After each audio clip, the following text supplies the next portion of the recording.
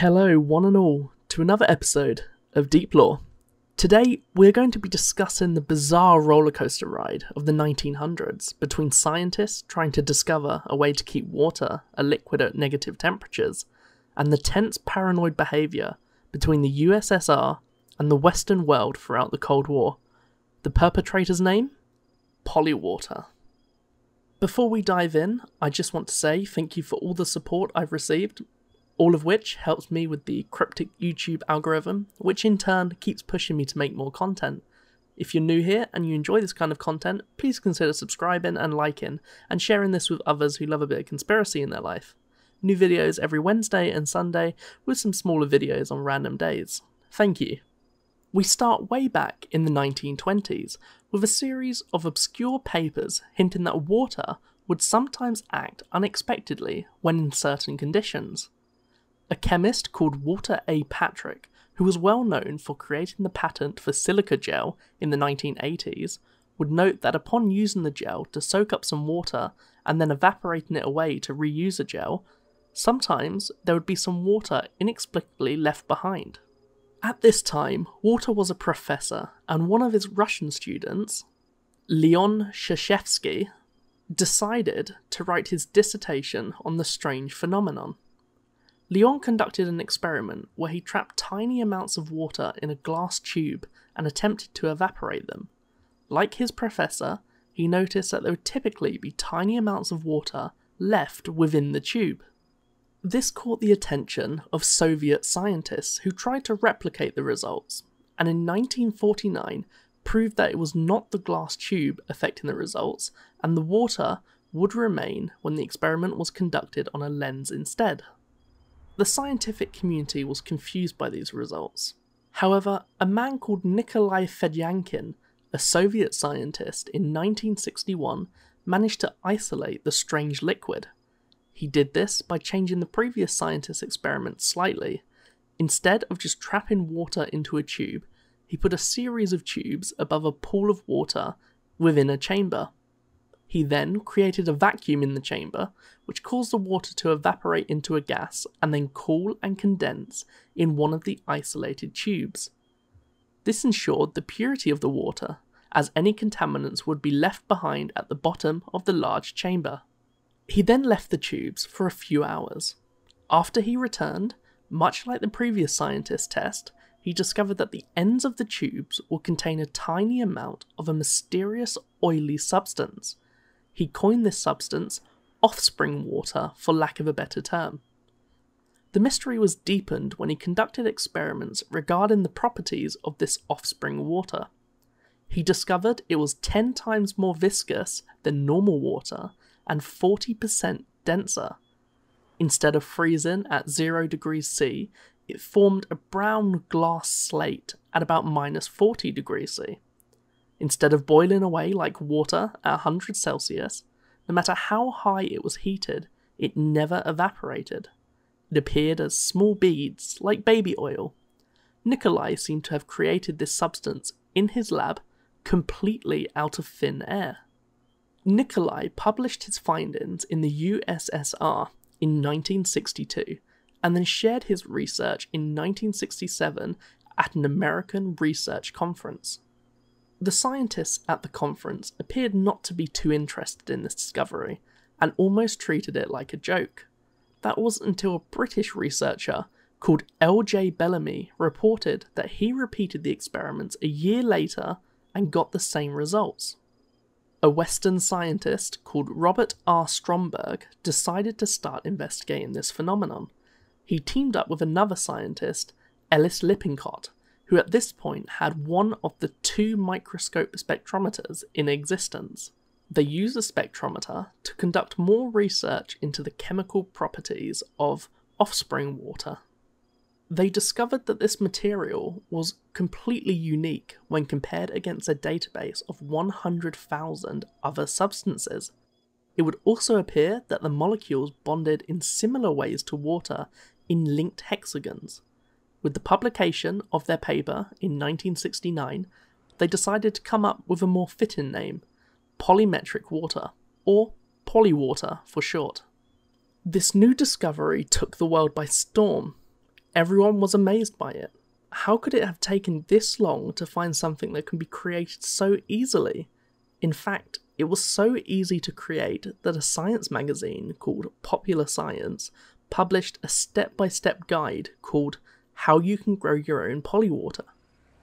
The scientists behind the work in the US had dozens of interviews with newspapers asking about this strange substance, with many speculating that the work of both the Soviets and Western world could lead to a Nobel Prize.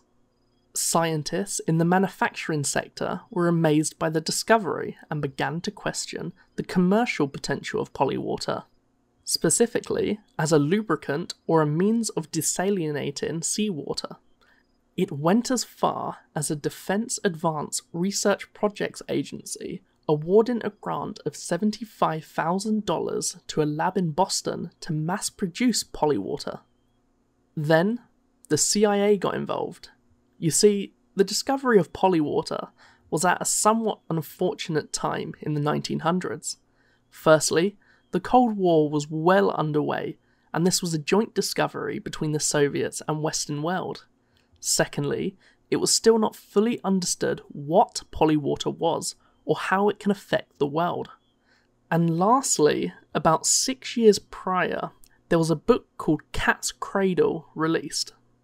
How is Cat's Cradle relevant to this story? Well, it's a satirical novel that focuses around science fiction elements, and in this book there is a mysterious element called Ice 9, which appeared to be like normal water molecules. However, they are in a constant structure that would result in freezing at room temperature. As Ice 9 molecules touch normal water, it would create more Ice 9, to the point that licking a piece of Ice 9 would cause all the water in a human body to freeze. At the end of the book, a small piece of Ice 9 is inadvertently dropped into the ocean, causing all of Earth's water to freeze in an instant, and the ending of majority of the life on Earth. I'm sure you can see where this is going.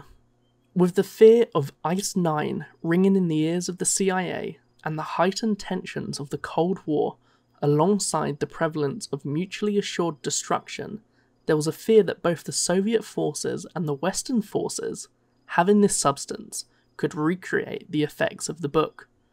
The CIA would always be close by when polywater was discussed in a formal setting.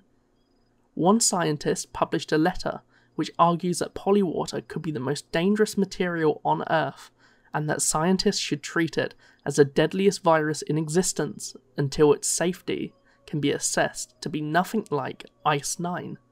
He believed that Earth could become like Venus if the substance got out of hand, which he believed is what actually happened on Venus to become the desert it is now. Other scientists believe that it did already exist in nature, just in small quantities, and if it hasn't destroyed the world yet, then chances are it's pretty safe. In 1970, many scientists tried to relate polywater with occurrences in nature.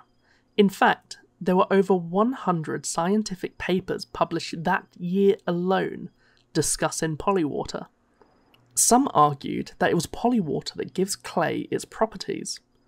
Others argued it accounts for the ability of wheat seeds to survive in frozen ground in the winter, or how some animals can lower their body temperature to less than 0 degrees C without freezing. Scientists held a note of skepticism even when they managed to create polywater themselves. It was just so bizarre and unexplained that surely there must have been something that went wrong. This leads us to a scientist called Dennis Russo, who finally managed to figure it all out.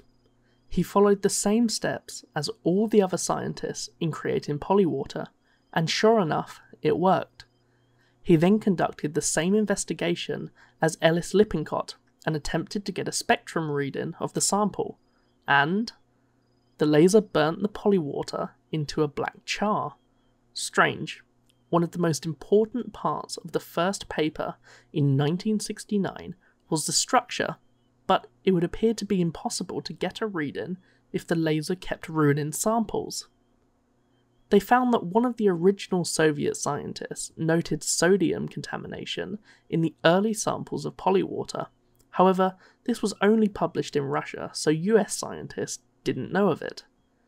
Dennis then decided to conduct a test for sodium within the Polywater samples, and every sample they created and tested showed the presence of sodium, calcium, potassium, and chlorine. How did contaminants make it into samples that were intended to be pristine? Dennis had an idea. He went to some of his old sports gear he had in the lab and squeezed some of the sweat out of the t-shirt and ran some spectrum tests on it to determine the pattern. It would appear that Polywater and his sweat had almost identical patterns. That's right, the thing that left the world amazed, caused the CIA and no doubt the Soviet government to have a fear about a strange compound and generated huge amounts of government grants given to labs, was just sweat. It was determined that small amounts must have travelled via water droplets into the samples being prepared. You must understand this was long before labs had laminar flow throughout to carry contaminants out through vents. But for something to go so wrong that caused a 40-year confusion was a huge slip-up. In 1971, Dennis published his findings. There were first some resistance from others, stating that Dennis's samples were contaminated, but theirs were not. However, this was shut down pretty quickly. After that, there was very little resistance. People realised their mistake, and perhaps because of shame or embarrassment, they stopped defending Polywater. Another invention dead. Polywater then was completely forgotten, but the results of the mistake was not. Arguably, this was a great push in the scientific sector to ensure all tests were as accurate as possible, in addition to not publishing results with a catchy name and ways it can change the world until you are completely sure of what you have. Naturally, conspiracies start to roam about substances like this, and I believe this is why this was on the conspiracy iceberg. What if this Polywater was actually as dangerous as the CIA believed? In the height of the Cold War, it would be best to get people to stop talking about it or researching it. What better way than to underhandedly humiliate scientists by implying poor scientific etiquette? Perhaps the scientists were all in agreement that it should be hidden from the public, and the whole "it was sweat" was for the public's benefit, as Polywater was talked about in many news articles, and the CIA knew the general public couldn't verify the claims.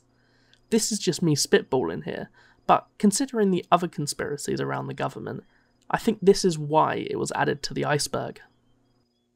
Thank you for watching this episode of Deep Lore.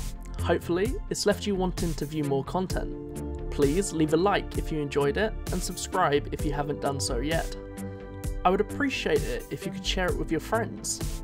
After all, why leave the comfort of the VCR when we're only at the tip of the iceberg? There are still plenty more video cassettes left to watch.